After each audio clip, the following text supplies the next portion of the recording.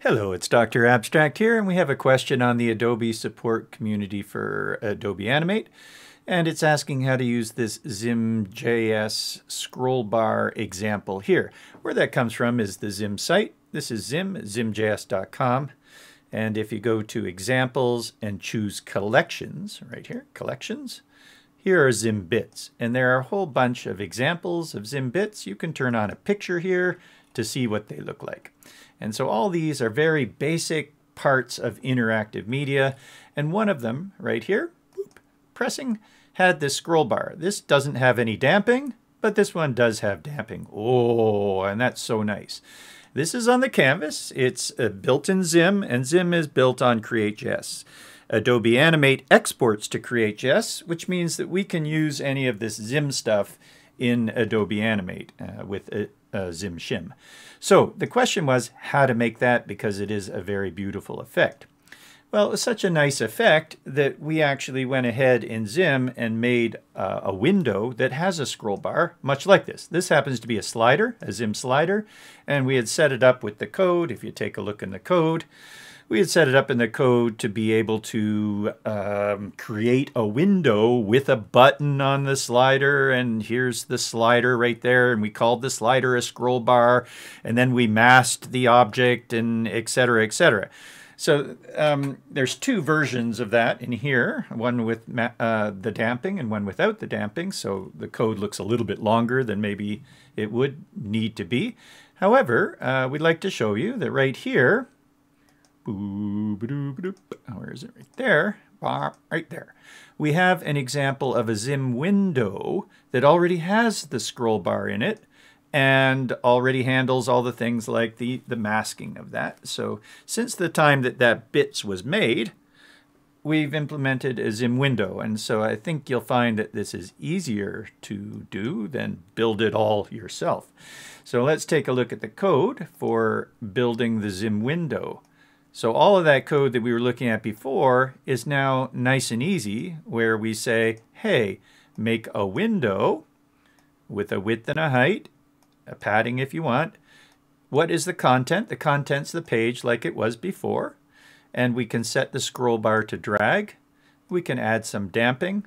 By default, the scroll bar is just an indicator, and you actually drag the whole window. Let me show you that. So you see I'm dragging this stuff right here, and the scroll bar just works kind of, it was skinnier before, and just kind of shows you that you're dragging. This works well on mobile. But if you want, you can make it so the scroll bar drags, and to do that, it's scroll bar drag true, and then we've added the damping as well. We're centering that on the stage. We're adjusting the scroll bar size. If we didn't adjust the scroll bar size, I'll comment that out. Then it looks like this. Refresh. So there's a little skinny scroll bar. See? Skinny scroll bar.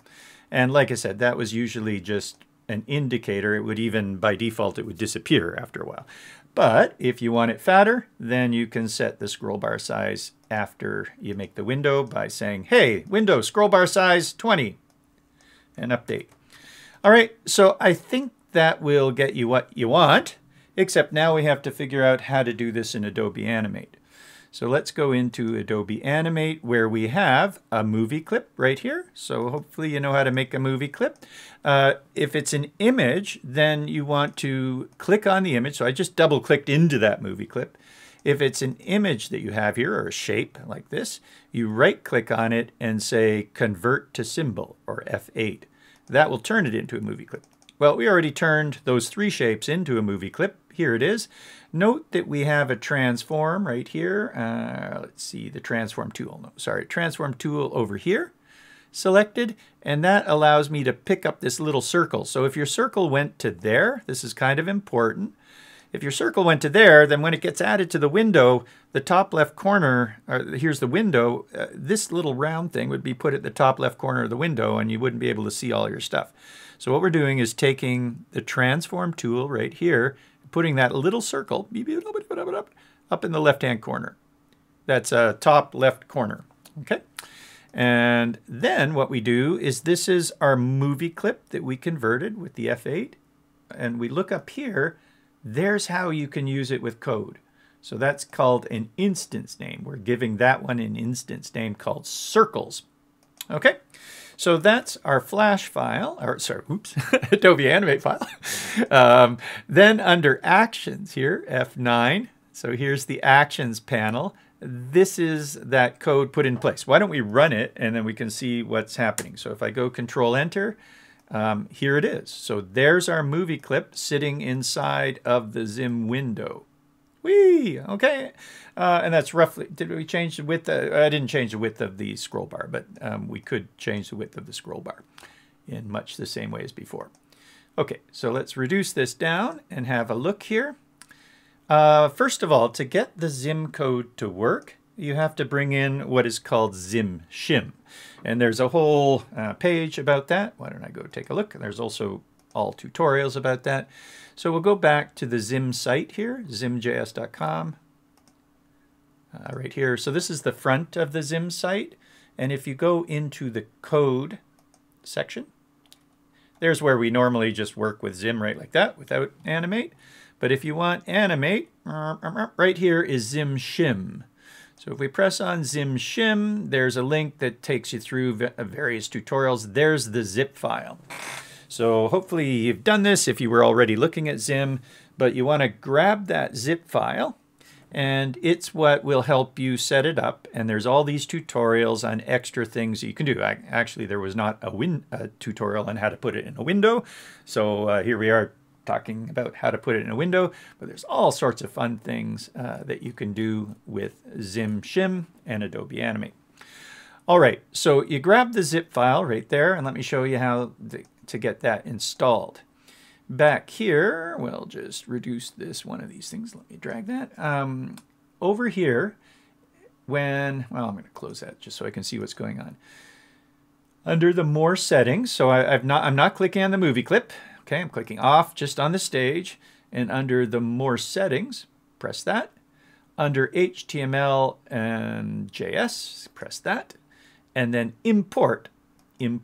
Open up your zip file. So the zip file should be unzipped. So probably, I think you have to unzip your zip file first.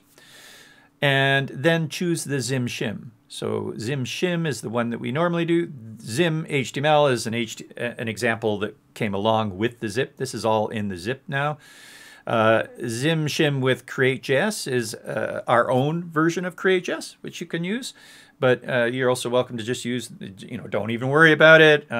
Just use the one that comes with Adobe. That's fine too. And then here's, if you want to set it up with physics, an example of a ZIM shim that allows you to add physics as well. So anyway, we choose ZIM shim like that. And there we go. And we're good. Okay. So that allows us to bring in all of the ZIM code. Let's go look at that ZIM code again. Where was that? So that was under Window, Actions, or F9. And here's the code that we can use. First of all, the movie clip that we made is put on a timeline, and that timeline really wants that movie clip. If we try and put the movie clip into the window, the timeline will put it back into the timeline.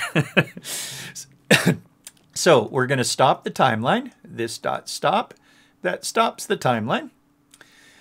If we want to use the movie clip in ZIM, it will help if we Zimify it. That will give it extra things that ZIM uses. It will allow us to, say, center that movie clip with a ZIM center function or a ZIM center method. So we Zimify this .circles. Okay, so circles is the name for it in the movie clip, or sorry, in the timeline there. And this is how we refer to anything that's on that timeline. So we say Zimify this .circles. And we're storing that in a variable called circles. Okay, what's next? We make the new window right here. We give it the width, the height. The content is circles. We set the scroll bar drag equal to true, or to true, like that. And the damping. And then we're going to add a little bit of padding in the vertical at the top. This is one way that we can pass in parameters to the window. It's called the ZIM Duo technique. This is a configuration object where we put the name of the parameter and its value. Name of the parameter, value, name, and you just do that. It's much like CSS, isn't it? And as a matter of fact, you can take all of that out if you wanted to, and you could put it in style, like this, is equal to, and pass it in there. And this would still work in the same way. And that way you could do a bunch of windows with the same style, for instance.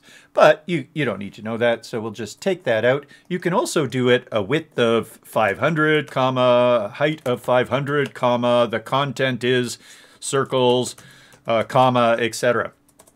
So if you did that, that would work too. Should we see what this window, 500 by 500 with the circles looks like? So we save that up, Control Enter. There's the window 500 by 500 with the circles. Except we can't drag the bar just goes away. All we can do is drag that. So I think you were wanting it to drag with the easing and stuff like that. So we'll close that one. And let's see, turn it back to how it was, which was all this stuff in there. Okay, but anyway, note that that is normal parameters. That's one way to do parameters. But if we want to get to other parameters, they may be there's all sorts of parameters. If you ever wanted to see what those parameters are, we can go to the ZIM site now and press Docs right there. Docs, you type in window, like so. And here are all of the parameters for the window. So if we had to do them in order, width, height, we've got the content. You can change the background color if you want. Okay, the border color, etc. So you could do that too. But look at where, what was it that we wanted to do? The dragging was scroll bar drag right there. So we'd have to put in undefined or null, and we've got corners and all that kind of stuff. So these parameters need to be done in order. So that's a little bit tricky to do unless you've got the ZIM Duo technique, where instead of doing it in order like that, with nulls in there for or undefines for the parts that we don't want to specify, we can just do it like this. We can put in the squiggly brackets and say what the specific parameters are and their values. Okay, ZIM Duo technique. As far as I know, we're the only framework that lets you do that. Parameters normally, or parameters with a configuration object, a single configuration object. Amazing. Anyway, there they are. So if you wanted a different background color, you could put that in here. Background color, colon, well, what do we want? How about yellow? Comma. Don't forget your commas on the ends of all these. And are you ready? We go Control Enter. Ooh, and there's our background color, yellow. Okay, there is a clear and a border color clear that you probably could use too if you wanted it clear, but whatever. There you go. And if you wanted to make that scroll bar thicker, then you would store this in a variable like const w for window. I wouldn't use lowercase window. That is actually a keyword that allows you to access the window. So just call it w, for instance, for the window. And then next you would say w.scrollbar, like that. Oh, that was reminding me, as I did the camel casing there on scrollbar, background color is like that with the camel casing, but if you wanted to, you could just go BG color too. We allow both. All right, anyway, scrollbar.size is equal to 10 or something like that.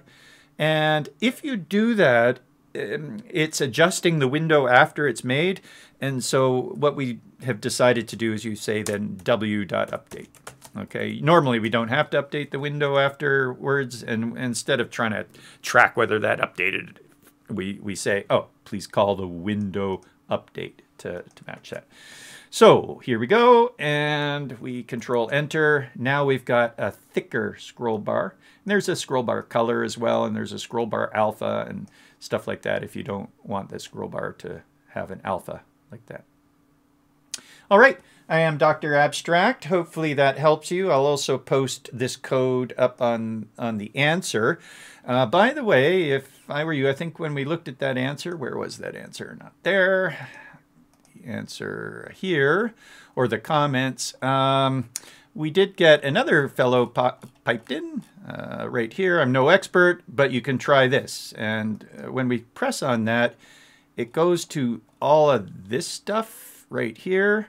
And I don't know if that's going to answer or be the answer for your question, but that's a lot more answer than what we're looking at here. Okay, so I think that, or back in the Adobe Animate, but up right there. Okay, hopefully that will help you. I am Dr. Abstract, and please come in and take a look at all of those tutorials as well. All right, have a great day or night. Cheers. Yeah, and by the way, we made ZIM right here, this thing, so you're welcome to ask me any questions about all of this stuff. There's all sorts of fun, exciting things inside of ZIM. We've just launched ZIM version ZIM 02, which is after ZIM 1, ZIM Duo, ZIM Tri, ZIM 4th, V6, no, HEP, 6, HEPT, Oct, Neo, I think we forgot one. No, Neo, 10, Cat, NFT, or vice versa. Yeah, no, Cat, NFT, and now we're on ZIM version ZIM. All right, take it easy, guys.